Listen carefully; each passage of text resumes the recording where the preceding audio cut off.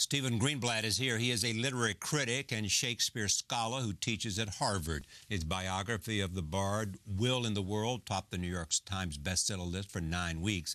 His latest publication is Shakespeare's Montaigne. It examines William Shakespeare's debt to the French essayist Michel de Montaigne. I am pleased to have Stephen Greenblatt back at this table. Welcome. Thank you. Nice to see you, Charlie. So why did you write this? This is a edition of the central part of this book is an edition of a particular translation of Montaigne that lets you look over Shakespeare's shoulder as he was reading Montaigne. The greatest French writer and the greatest English writer of the Renaissance encountered each other. Shakespeare read Montaigne in this translation. But never met. No, never met, and we can be absolutely sure that Montaigne never heard of Shakespeare. Right. But this is it's a wonderful translation, and it's a magical opportunity that a colleague of mine, Peter Platt, and I saw to put together, once again, these Florio essays that were central to Shakespeare, these translations of Montaigne's essays. And who was John Florio? John Florio was an interesting character, was the son of a Protestant. Actually, began his life as a Franciscan, Italian Franciscan, but he abandoned the church, became a Protestant, fled to England, and had a son, John Florio, in England. And after a series of complicated moves in his life, the son went to Oxford and became a major figure in translation, and not only for Montaigne, but also for Italian texts and Italian sources. So Shakespeare probably knew this man. May not have liked him, it's hard to say, Florio, but it was through Florio that not only Shakespeare, but virtually everyone in Shakespeare's time in England read Montaigne. Nietzsche said Shakespeare was Montaigne's best reader. Well, it's an extravagant thing to say, but he was certainly a passionate reader of Montaigne, and there was some connection between them, a surprising connection, because after all, they're also profoundly different, not only France and England, but an aristocrat, French aristocrat, and middle-class English playwright aren't automatically soulmates. And in fact, in many ways... One had a more commercial sense than the other. Much more commercial. Had to make a living, yes. Which Montaigne... And the other was of an aristocracy. Montaigne didn't have to make a living. He was a very wealthy man. Although he was actually a very active man in politics and lots of other ways until he retired at 38 to write his essays. But they did meet Shakespeare met Montaigne at a deep level, and Nietzsche, to that extent, is right that they shared skepticism. They shared a wariness about religious orthodoxy, about hypocrisy. They shared a deep sense of what the human predicament was, what it meant to face the serious issues of life and death. Tell us more about Montaigne. Montaigne was a remarkable man, the son of a man who was already wealthy. His great-grandfather had made the family money in the wine trade, as befits someone from Bordeaux. Yeah. Montaigne was the third son, so wasn't in line to inherit either the title or the wealth, but his older two brothers died young, and Montaigne found himself in this peculiar position of inheriting, being poised to inherit the family title, aristocratic title, and the estate, the chateau. He himself was involved intensely in an incredibly difficult time in France. France was absolutely falling apart. It was in its, how shall we say, Iraq moment, right, of bitter, murderous hatred between the Protestants and the Catholics. Montaigne was a Catholic, but wanted to mediate, wanted to keep the peace, was a friend of very important people in power on both the Catholic and Protestant sides, and tried his best to do something to quiet the bitterness in the country. And you first started to read Montaigne when? I came across Montaigne when I was 20. In fact, in this translation, I saw in England. Yeah. I saw the translation because it was bound in a very beautiful, the college that I was at Cambridge, it had very beautiful leather binding that caught my attention. So it was not a serious interest. And I got hooked. Yeah. I got hooked because, as anyone who loves Montaigne knows, he speaks directly to you and shows you everything about himself. He doesn't hold anything back. Someone said he teaches you how to live. He does teach you how to live, or he teaches you how he, in any case, felt he should live, and he doesn't preach to you that way, but he shows you what he did, what he grappled with. And he feels like he's in the room with you. And how pervasive is his influence? His influence is intermittent in England, but it very powerfully influenced Francis Bacon, Thomas Browne, other people in the 17th century, all through the 18th century. But in effect, Montaigne's influence extends beyond anything literary. Montaigne invented for the modern world what it is to be autobiographically frank, what it is to tell you about and what he pointing likes out and dislikes. everything, inconsistencies and In his own himself life, and in the world, what he likes and dislikes, whether he has a taste for salads, whether he likes cantaloupe or not, what sex feels like for him, what he thinks about death, what he worries about, doesn't worry about. He's completely, as far as he could. He said he'd like to go all the way. He'd like to portray himself naked, but he's not allowed. Yeah. But he goes as far as he can. And why was he that way?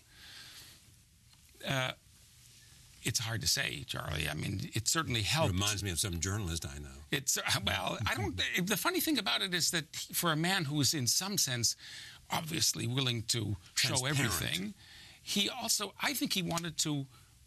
He had the incredible idea, which gradually developed in him, that he could reproduce himself, as it were, clonally reproduce himself, make himself into a book, that he would survive death by being completely here in these words and in these pages. I think that he dreamt that he would actually survive his disappearance, which through he his understood, words. Through these words. And he came as close, I think, as any human being has ever come to being actually physically in these little marks on the page. Yeah.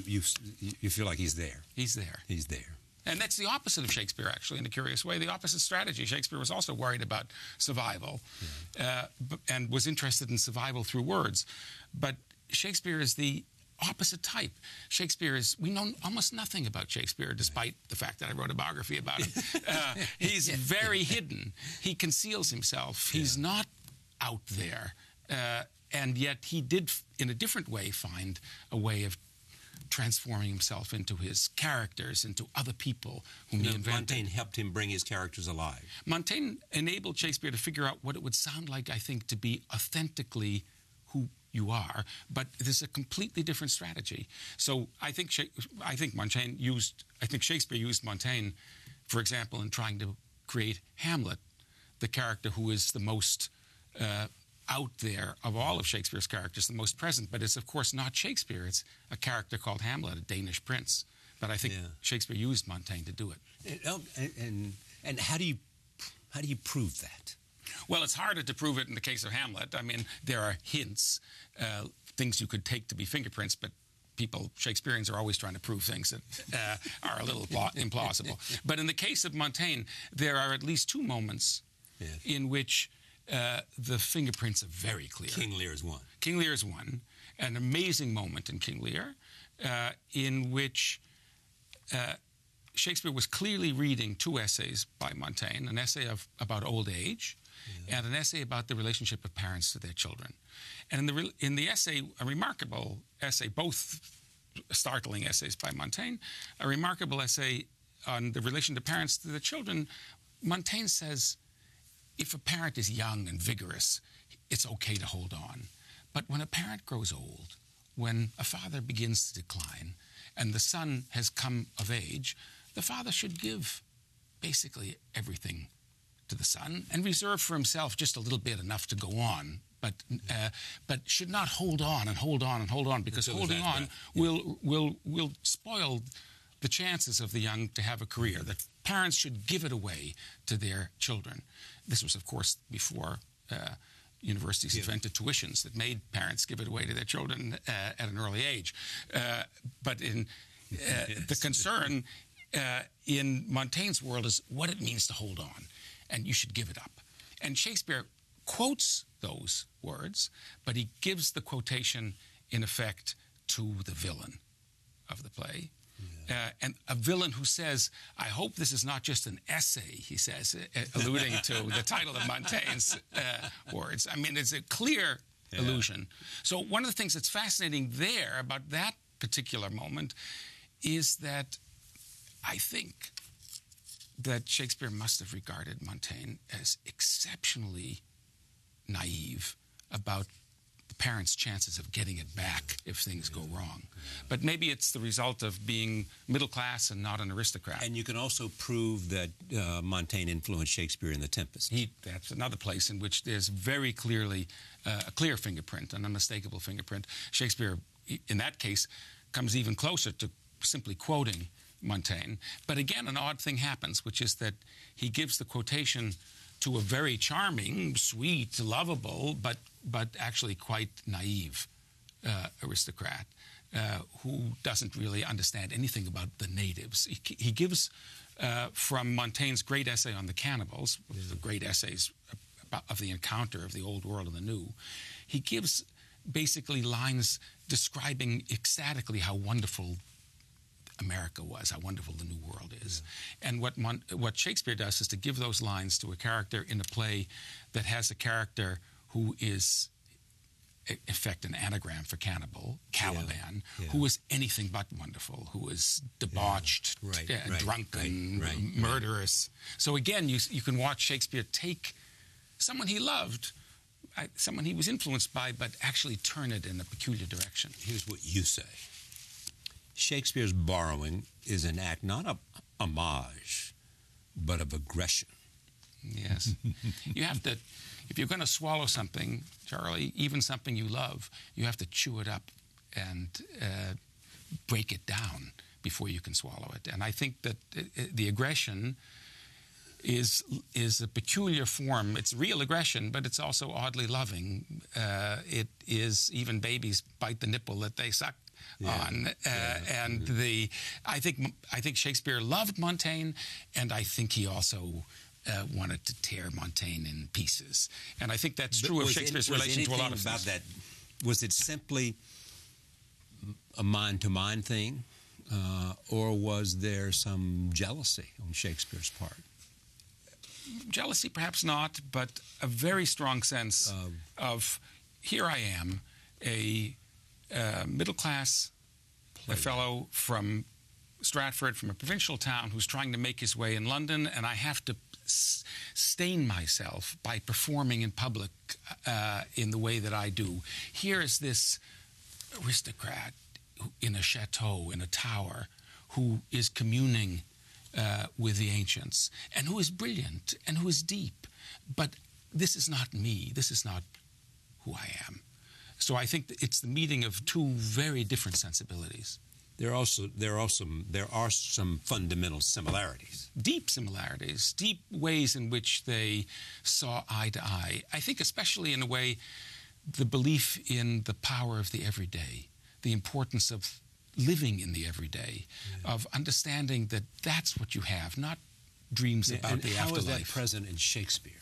It's present in thousands of characters? Of tiny touches in Shakespeare, as well as some grand touches. But it's present in the sense that, in the grandest sense, in a play like Romeo and Juliet, that you don't have another world to look forward to. You have this world right now.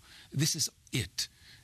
There's nothing beyond this world. But it's also present in the innumerable ways in Shakespeare in which characters are touched by the ordinariness of life, of what it means when Hal takes stuff out of Falstaff's pockets and finds candy and receipts and the detritus of the everyday. It's that eye that Shakespeare had for what it means to live an ordinary life in the midst of extraordinary events. You wrote, both were skilled at seizing upon anything that came their way in the course of wide-ranging reading or observation. Both prized the illumination of a brilliant perception over systematic thought. Both were masters of quotation and transformation. Both were supremely adaptable and variable. Both perceived and embraced the oscillations and contradictions within individuals equivocations and ironies and discontinuities, even in those who claim to be single-minded and single-hearted. Yes. They're both... Well said, sir. Thank you. They're both spectacular magpies, but there's a huge difference in one respect between them, at least in these regards. Sharing these things, Shakespeare believed in the power of stories. Montaigne believed in the experiment of just laying out, without story, without narrative, without just what is passing through him. So basically he said, I don't need a play. I don't need a play. I don't need a story. He didn't believe in stories. Tell you what life means to me, and therefore you will understand what I think about the world. And Shakespeare says, I'll write a play, and you'll understand exactly what I see about the world. I will create characters. I will make a story. I will craft all the contradictions something. of life through the conflicts between my characters. Exactly. Do you admire one more than the other?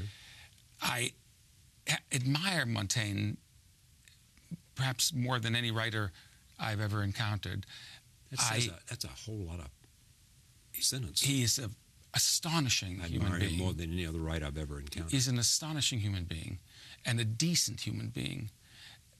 But I think that Shakespeare's sense that Montaigne has an inadequately developed sense of evil puts a finger at something that's in Shakespeare that's not very, at least, visible in Montaigne. Montaigne knew that there was evil. He lived in evil times. But he didn't grapple in a way that Shakespeare grappled with the most terrifying aspects of the human condition. What do you want to know about Shakespeare you don't know?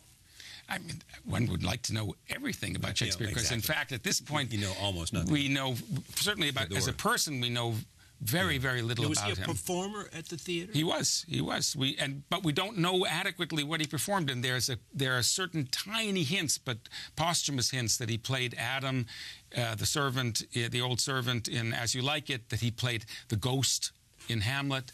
But we don't know. He apparently, it seems that he pulled back from performing later in his life, probably to concentrate on his writing. We don't know in his room quietly what he thought about people in power or about the religious claims. Was he primarily interested in a literary reputation or filling the theater? I think he was... Or making money? I think he didn't believe that they were alternative visions. I think he thought that making money, which he was very interested in, was bound up with what his long-term life, afterlife, would be. I think earlier in his life he thought that poetry, probably lyric poetry, would probably carry him forward. And he wasn't famous. He was quite famous in his own time as a great lyric poet.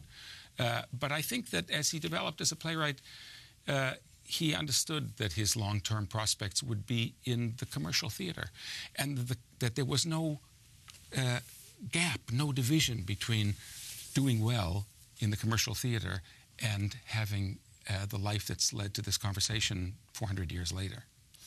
The book is called Shakespeare's Montaigne, the Florio Translations of the Essays, a selection edited by Stephen Greenblatt and Peter G. Platt. Thank you. Thank you for having me, Charlie. Pleasure to see you.